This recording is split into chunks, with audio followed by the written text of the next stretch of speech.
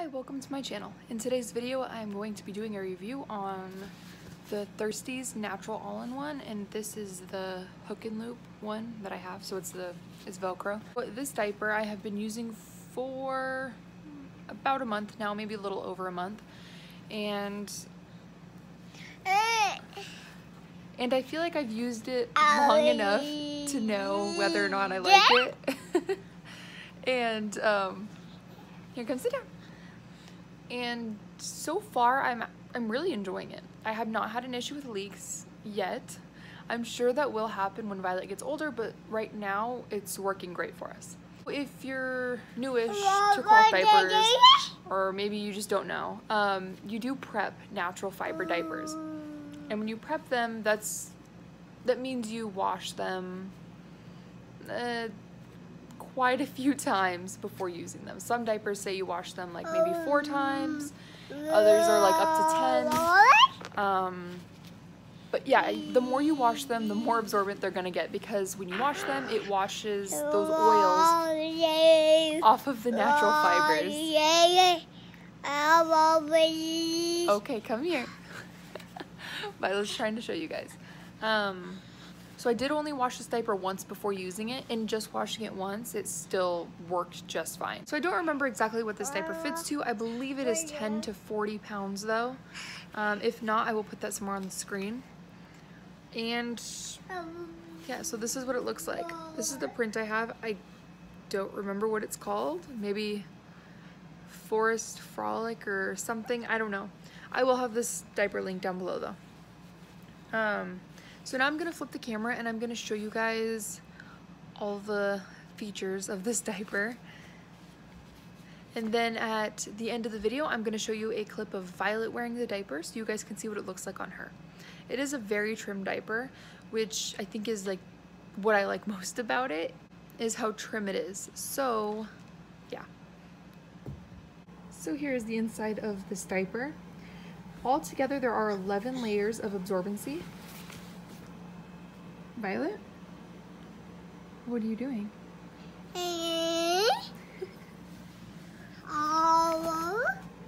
Okay, let's try that again. There are 4 layers in this flap, 4 layers of this flap, and these 2 flaps are cotton or cotton hemp blend. And then there are 3 layers right here, which is only cotton. This diaper does have a tummy panel, which I think can help with leaks, especially if you have a tummy sleeper. And now I'll show you the outside of this diaper. So like I said in the beginning, mine is hook and loop, and the hook and loop for Thirsties is actually really good. I know some issue that will probably end up happening is this part can get a little discolored, but their hook and loop usually lasts a long time, which is why I decided to get this. You can like cross over the hook and loop because the top of it has the looped material, and then of course right here it's very hard to it's really hard to undo with one hand, so it is very strong. It also has these washer tabs, so right here where it's stuck on there right now is where you're going to put it when you wash the diaper or when you're not using the diaper. So yeah, I just always keep my diaper like this, just because I don't want to wear out this, so I don't want to keep like undoing it, doing it, and yeah. So that's one thing you have to remember though when you use this diaper, is always make sure it's hooked right here, because you don't want the hook and loop hooking onto your other diapers. And I just think if you wash it while it's open, it'll also wear it out a lot faster. So that's a cool thing that they have. And now let's talk about the snaps. So there is a 3x3 rise setting on this diaper, which is pretty standard for most cloth diapers. And yeah, this is what it looks like. It is a beautiful diaper. I am obsessed with this print. Yeah, overall, I'm loving this diaper. I love pretty much everything about it. The hook and loop is, I mean, it's a lot easier to use because you don't have to snap. But I feel like sometimes I get kind of weird fit, because with the hook and loop, I sort of treat it like a regular non-cloth diaper. So I notice sometimes that I accidentally do it a little too tight, and then of course I loosen it.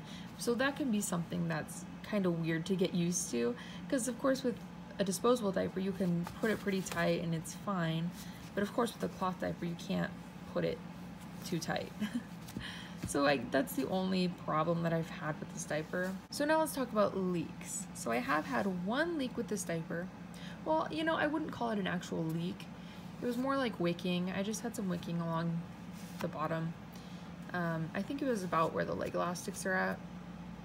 And that tells me that this diaper was like completely saturated, which makes sense because I had Violet in this diaper for a while. She was wearing it for like about an hour, and then she ended up falling asleep, and she napped for about 2 hours, and then I changed her 20 minutes after she woke up.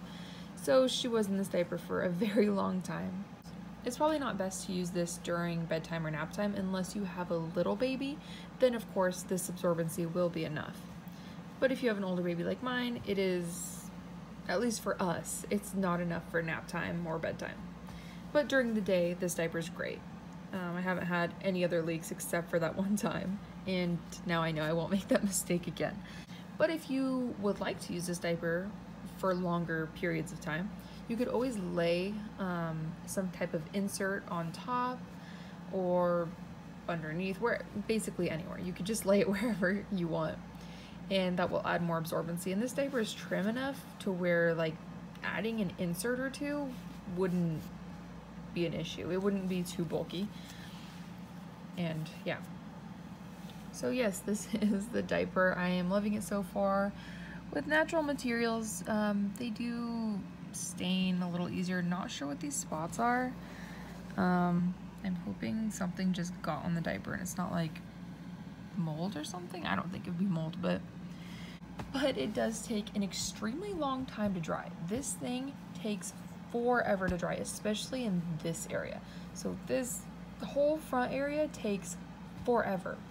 I sort of wish that the flaps were like one on this side and then the other one on this side, just so it wouldn't be all this absorbency in one spot, because I do hang dry my diapers, and yeah, hang drying them, this thing takes like 3 to 4 days to dry, and it's extreme. So that's really the only downside to this diaper is drying time. It does have these like pockets inside the inserts. I don't know what they're for. Maybe it's to help them get cleaner because they can open up a little bit when they're in the wash. I'm not 100% sure, but that's what I'm assuming that's for. Yeah, because this is too small to like put anything inside of. And they both have it. So yeah, I definitely think that's for the wash. Ball. Yeah. So here is the diaper on her. Oh, her onesie. It is very trim. She is on the highest rise setting, I guess, that like is buttoned. So overall, it's a great diaper. I recommend it. It's pretty awesome. It fits about the same as their pocket diaper. It's kind of hard to tell though, because I have the pocket diaper with snaps, and I feel like I probably should have got this with snaps so I can actually compare them.